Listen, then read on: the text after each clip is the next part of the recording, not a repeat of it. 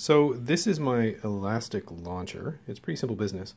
There's a button over there, and when that button is pushed, it turns that little guy there, and it just sweeps it back and forth, and it launches the elastic off the front of this. You'll see there's a little thing there to keep it from bending, and this is just a piece of cardboard that I found in my office, and it's still attached to the computer to power.